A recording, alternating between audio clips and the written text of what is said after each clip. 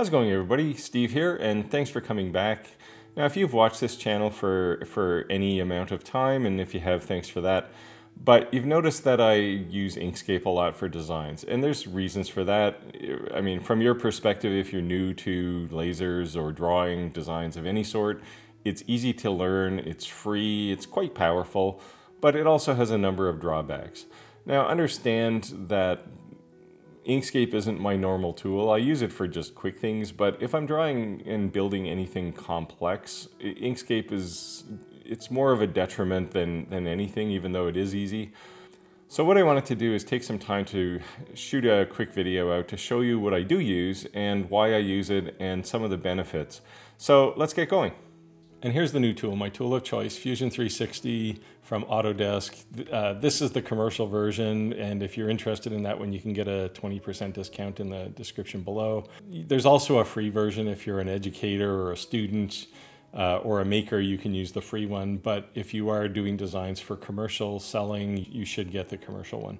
We're gonna start by drawing a sketch plane, and you can see that, it's just basically a grid. So we'll start from the familiar. So I'll start by drawing a rectangle. Now in Inkscape, you just draw a rectangle and then you subsequently do a bunch more clicking to get the size. Here you can see the size gets put here right away. And if I want to, I can set the size right away. And now you can see that that size is adhered to. So if I grab this and pick it up and move it, it's always in the right place. Let's say I want to make a part that's like a piece of the side of a box. So I want to make finger joints. So I can start with another rectangle here, and my material is initially going to be 3 millimeters, and we'll make the finger joint 10 millimeters wide. And we of course want that to be part of the material. So I'll grab the corner here and I'll just snap it to the corner up there. Now you can see if I grab the rectangle, the outer rectangle, and move it around, that part stays with it. Now, where this starts to get a little more interesting is if I select this rectangle now, because I want to create a bunch of finger joints, and I don't want to have to I could create them all by hand and dimension everything, but I don't want to. So what I'm going to do is I'm going to go to the Create menu and I'm going to say Create a Rectangle Pattern. And what I want is 5 finger joints, and you can see there's arrow keys here now. If I grab this arrow and I drag it across and snap it to this side, you can see that there are now 5 fingers there. But I also want this on the other side of the part. So I want 2 rows of these, and I can drag this side down and snap it here. And there you go, there's our part. Now, of course, right now it's just a flat sketch. So if I finish the sketch here and I now say, I want to extrude this into something that looks like a sheet of plywood, notice when I hover over it, Fusion is smart enough to know that any closed shape is something that I might want to work with. So I can select that and I can say right click and extrude this, and I can say I want this to be extruded 3 millimeters, or I can certainly drag it around, and you can see I can make it thick if I want to. But for now, I'll just leave it at 3 millimeters.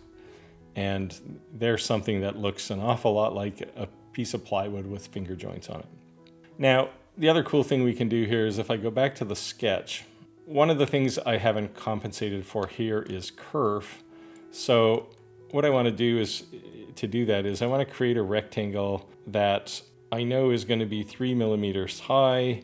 And in the case of kerf, my kerf was 2.2 millimeters, but I also have a cut on this side, so I want to do the same thing here. So I'll draw another rectangle, same thing, it's going to be 3 millimeters and 0.2. And there you go. Now, one of the things, notice it's not on this part over here, so what I want to do is modify my pattern, and instead of what we currently selected, I want to select all of this now and say, yeah, okay, that's what I want. And notice now that there's a kerf rectangle on all of these. So if I go back to the sketch or to the shape, and I'll turn on the sketch here to overlap it, you can see those rectangles that I drew, but they're not extruded. So what I want to do is be able to extrude those. And in the same vein, what I'll do is I'll delete this extrusion that I created already, because there's an easy way to do this. I can select everything and say extrude, and again, we'll pick 3 millimeters, but then I want to unselect the big pieces, the big finger where the finger joint, the other half of it's going to go.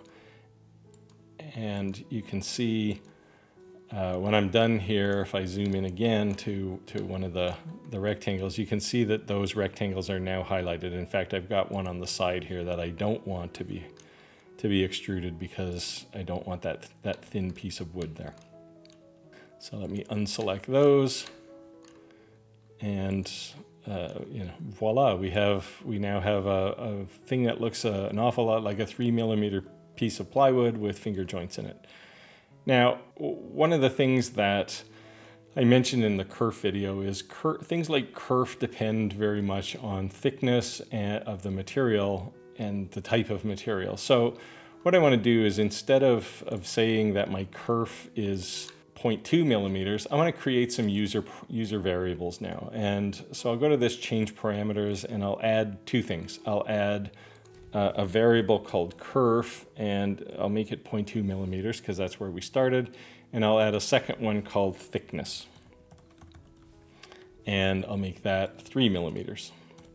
So one of the things I want to do now is I don't want my kerf to be 0.2. I want it to be that variable called kerf. So what I'm going to do is change this from 0.2 to kerf. And you can see as soon as I typed the K there, it knew that I was talking about kerf.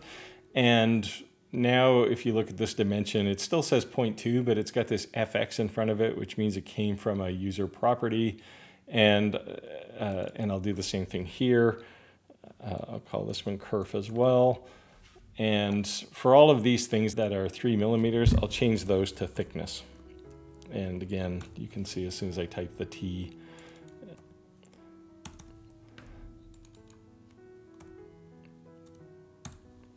so there we go. And that incidentally changed in all of these other places as well. So there's one other place where I need to change the thickness, which is the thickness of this extrusion. So I'll just select that, and here I'll say thickness. And there we go. So now what we can do is, if I put this thing over here and I go and change these parameters, let's say my material is not 3 millimeters anymore, it's now 6 millimeters. So I can change that, and you can see the whole part just got thicker. And if I change the kerf, and I'll change it to something really extreme here, like 1 millimeter. Now watch what happens over here on the drawing when I hit enter. You can see that it got really thick. So if I zoom in, you can see that thin kerf rectangle is much bigger than it was before. So there's one of many reasons to use Fusion instead of Inkscape for doing anything precise like this. And in the previous video, we used a box tool for this. You won't need to do that if you're using Fusion 360. It'll just actually get in your way because that thing will only generate SVG files. And here we have a part that if I said what I want to do here is, oh, sorry, I just noticed a bug down in the shape here, but don't worry about it. If I said what I really want is I want to put a circle in the middle of this, I can now do that. And again, if I go back to my extrusion here, I can just unselect that circle, and now you see I have a part with a hole in the middle of it. And that's pretty compelling reasons to use Fusion 360. Now, it gets cooler than this, however. So one of the things you can do once you have 3D parts is you can assemble them. And I don't know if you've played with things like this where you draw a part and it's supposed to fit into something else. You put it on your laser, you cut it, it's just not quite the right size, so you have to remeasure, do a bunch of things, and cut it again, and do that maybe 3 or 4 times before you finally get it right. Well, with Fusion, you can create things called assemblies. And here's an assembly of a pencil box I've been working on, and maybe I'll do a video on it, but at the very least I'll share this, the SVG files for this on Etsy or something.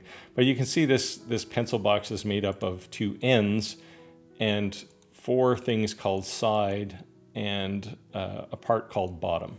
And those are actually just parts that I created very much like this finger, this board with the finger joint on the side. But the difference here is you can see that the center pieces are kind of translucent, and that's because I'm going to use acrylic for those. and the edge parts and the end parts and the bottom look like they're actually wood. If I zoom in, you can see there's like a wood grain there. So what Fusion allows you to do is not only assemble this whole thing, but it also allows you to kind of get a feel for what it's going to look like in the real world.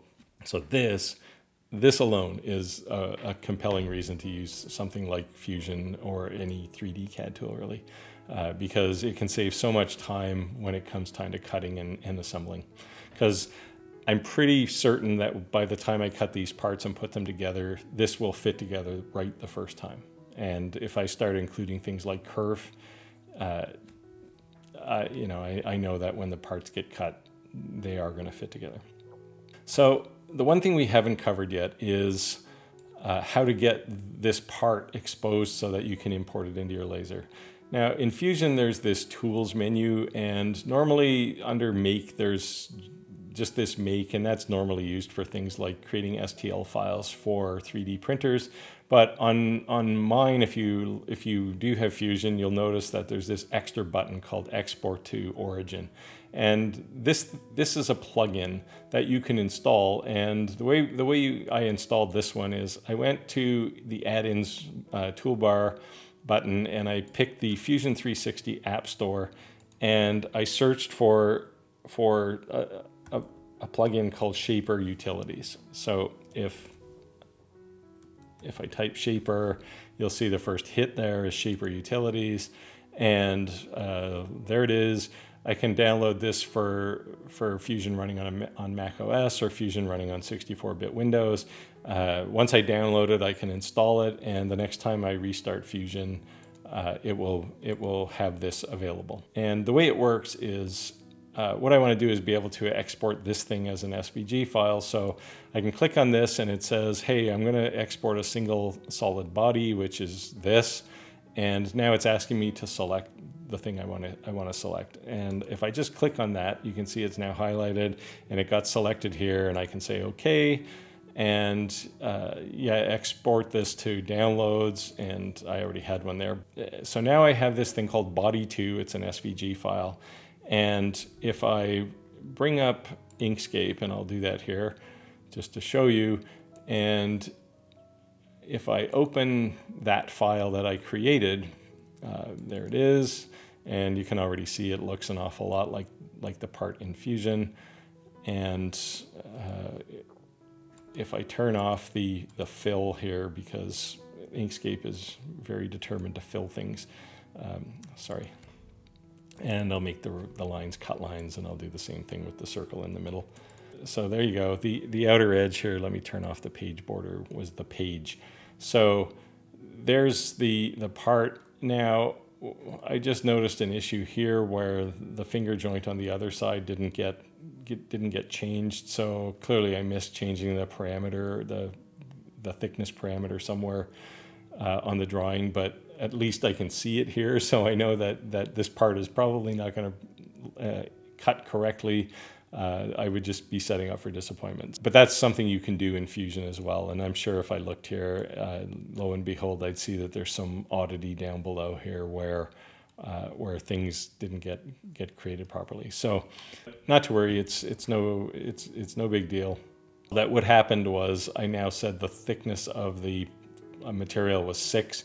So where the size was already predetermined to here, so it actually made a part that was 6 millimeters thick, but it's now hanging down below the actual part. So there's a couple ways to fix that. I could manually go and adjust it, or I could just do 2 patterns, one up here and one down here, and everything would work fine. So anyway, that's Fusion. So there's definitely some compelling reasons to use Fusion 360.